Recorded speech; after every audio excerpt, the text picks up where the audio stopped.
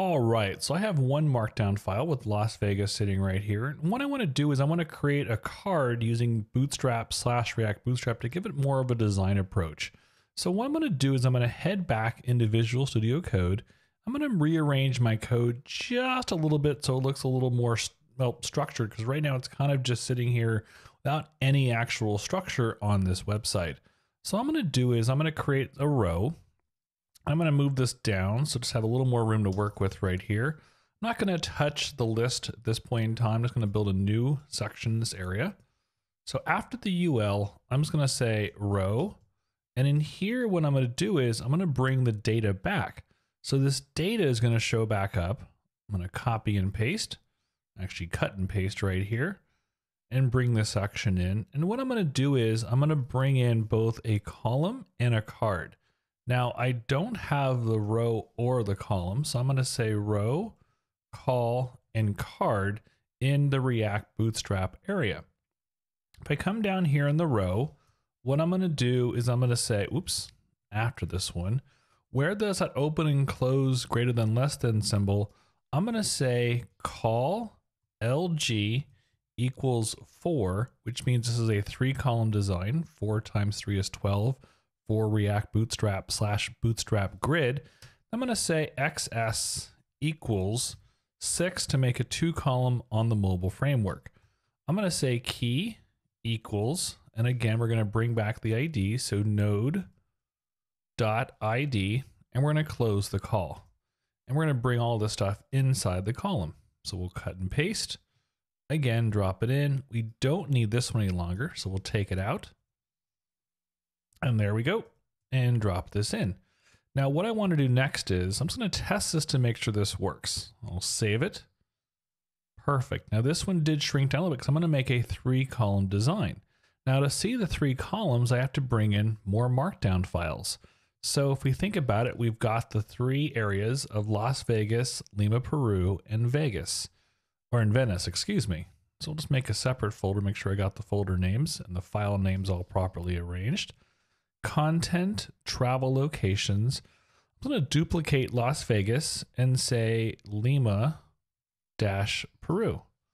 And in here, actually I can go back into my VS Code and I can go find, not in the source, but I can go up to the top and now bring in Lima, Peru and change this from Las Vegas to Lima, Peru. This is going to start in September and finish in October. And you should see changing to Las Vegas, Lima, Peru. And if we just change the file name from Las Vegas, Lima, Peru, we then can change this one right here. And we should have, minus the .jpg, I forgot. Now we have Lima, Peru and Las Vegas. Let's bring in Venice. So let's then, once again, duplicate the Markdown file. And we'll just say Venice. I think everyone knows where Venice is. So we'll just keep it being just Venice. Venice it is. And we're going to say November. There we go. And to December. And we're going to change Lima, Peru back to the Venice. So we'll just cut and paste or copy and paste. And now what I have are 3 sections: Las Vegas, Lima, Peru, and Venice. So what I want to do is I want to then bring in a card design to this approach. We have our 3 columns, and if we move it around, notice how it drops down to a 2-column below the large size. So if we look at the code, we said on the index file, the large and above go 3-column because 12 divided by 4 is 3. And then below that, for the mobile size and larger, this is when the excess still hangs around in Bootstrap. We now have a 6/2-column design going on right here. Move this up right here. And what I want to do is I want to bring in a card design. So in this way, what I'm going to do is start at the top. In this case, I'm going to say card. It's going to give us our light gray around the area. And I'm going to bring in the Gatsby image. So we'll bring in this one. I'll cut it. We know it works, so if I just cut and paste it, it's just going to drop in right there. And for some reason, my spacing tabs did not line up perfectly. And using Bootstrap's class names, I'm going to say class name equals card img top. What that's going to do, check it out, is magically create this kind of gray line around all the pictures. And we're going to add some more down below it. So what I'm going to do is below the picture, I'm going to add a card body. So I'm going to say card.body. And in here, I'll say card.title. And you guessed it, I'm going to bring in that location. So we'll bring the location in, indent that in there. We'll take out the H2. And after the card title, I'm just going to add a paragraph tag. Actually, I can just cut and paste the paragraph tag and drop it down. And there we go. Now for me, this extra space at the bottom is due to the margin. So I like to do for my design, it's a little extra at the very end.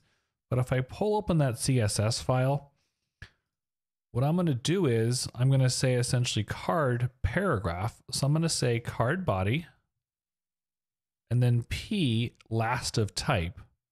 There it is. And in there, I'm just going to say margin bottom, say 0. It's just minimal, but it just makes this nice clean line around all the sides. So again, what it did, if I pull this up a little higher, if I take it out just for a second, it just added this extra space below. And if I just say P last of type, it just cleans it up. That's all it is, just something minimal to be arranging in this case.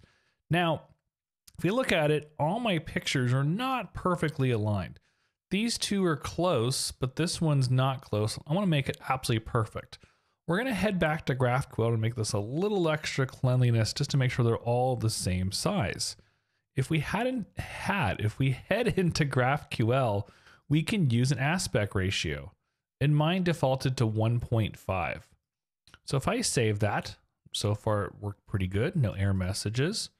I'm then going to copy and paste this aspect ratio back into my project. So if I head back to the index file, if I scroll down the page, I didn't need to bring back the 600 as well. 600, 1.5. Now just make sure we didn't mess it up at all. Perfect. So there we go. Now we have an aspect ratio of 1.5 and a width of 600. And just like that, now all the pictures are perfectly aligned based upon the aspect ratio. So it does do a little bit of cool transformation within GraphQL to pull the information for the pictures, and now they're all lined up successfully.